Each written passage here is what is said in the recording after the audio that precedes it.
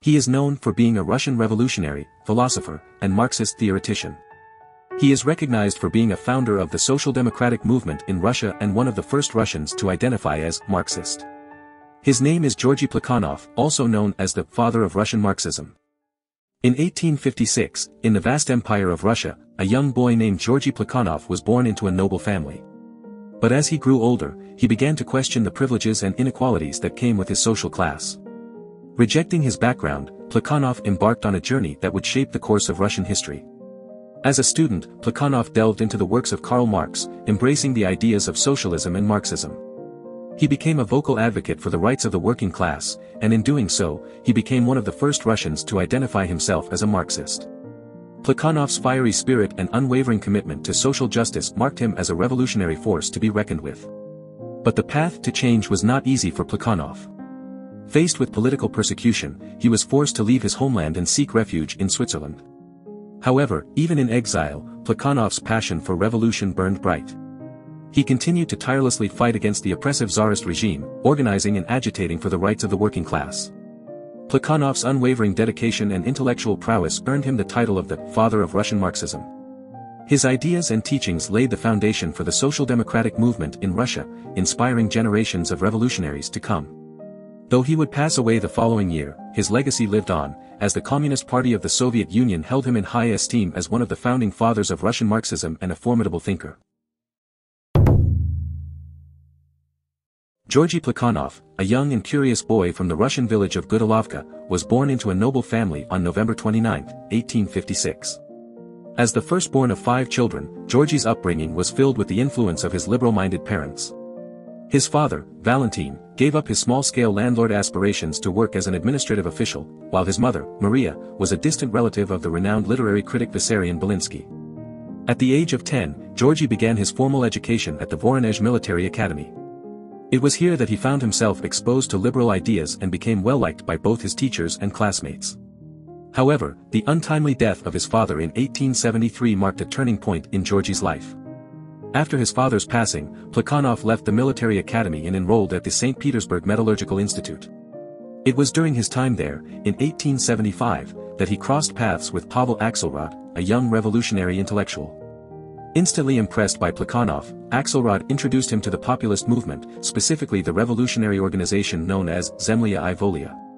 Under Axelrod's influence, Plekhanov became an active participant in the revolutionary activities of the time. However, he never completed his education at the institute, as his passion for revolutionary ideas took precedence. Throughout his early years, Plekhanov's experiences and encounters shaped his philosophical outlook. As he delved deeper into the revolutionary movement, he began to question the prevailing social and political structures. Plekhanov's belief in the power of the people and the need for change grew stronger with each passing day. One can imagine Plekhanov contemplating his journey. His belief in the cyclical nature of life echoed in his famous statement, "My life will recur in exactly identical fashion." Through his early experiences, Plekhanov laid the groundwork for his future contributions to philosophy, politics, and social change.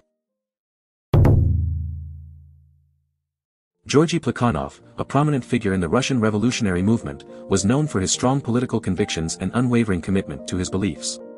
Born in 1856, Plekhanov played a crucial role in organizing the first political demonstrations in Russia, delivering powerful speeches that indicted the Tsarist autocracy and defended the ideas of Chernyshevsky.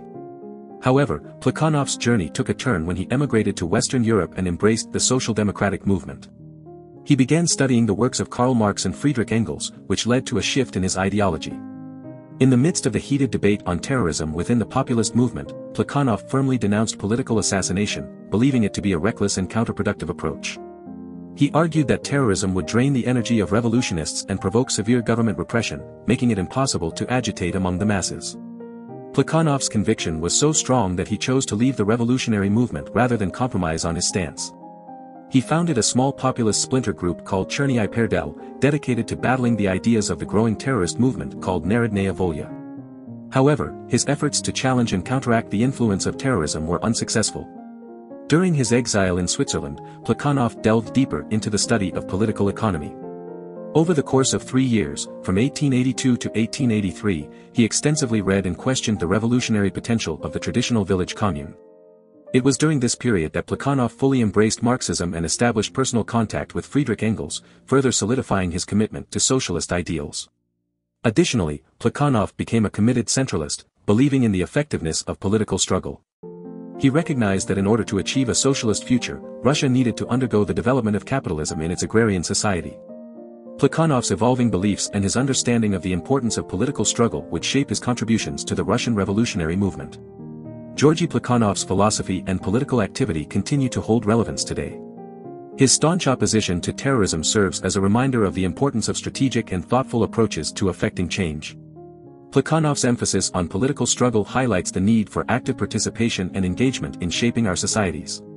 Just as Plekhanov believed in the democratic running of organizations, we can apply this principle to our own lives by actively participating in decision-making processes and working towards positive change within our communities. Georgi Plekhanov, a prominent figure in Russian socialism, was known for his contributions to revolutionary theory and his belief in the importance of Marxist ideology. During his career, Plekhanov published several influential political works, including Socialism and Political Struggle and Our Differences. These writings expressed the Marxist position to the Russian audience and highlighted the differences between Marxists and the populist movement. Plekhanov famously stated, "Without revolutionary theory there is no revolutionary movement in the true sense of the word." In Our Differences, Plekhanov emphasized the emergence of capitalism in Russia, particularly in the textile industry and agriculture. He argued that the growth of the working class in peasant Russia would ultimately lead to socialist change.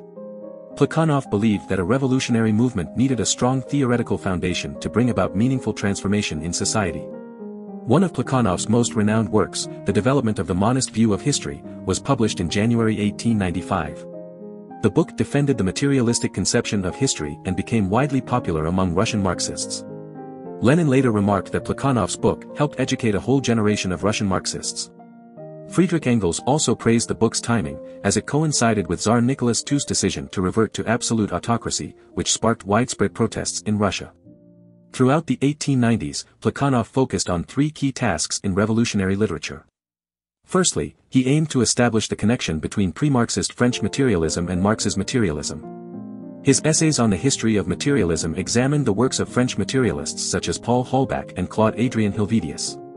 Plekhanov defended their ideas against attacks by neo-Kantian idealist philosophers, emphasizing the revolutionary nature of Marxism. Secondly, Plekhanov provided a historical account of materialism and its struggle against bourgeois ideologists. He criticized the great man theory of history, propagated by bourgeois philosophers in his book on the individual's role in history, asserting the primacy of economic determinism in shaping historical development.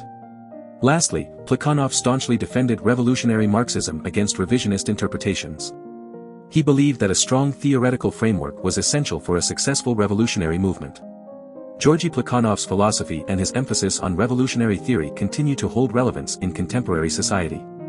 His belief in the necessity of a strong theoretical foundation can guide us in understanding the complexities of societal transformation. By recognizing the importance of revolutionary theory and its application in daily life, we can navigate the challenges of our time and work towards a more just and equitable future. Do you want to explore more philosophers? Who do you want to see featured next? Subscribe and leave a comment below to let me know.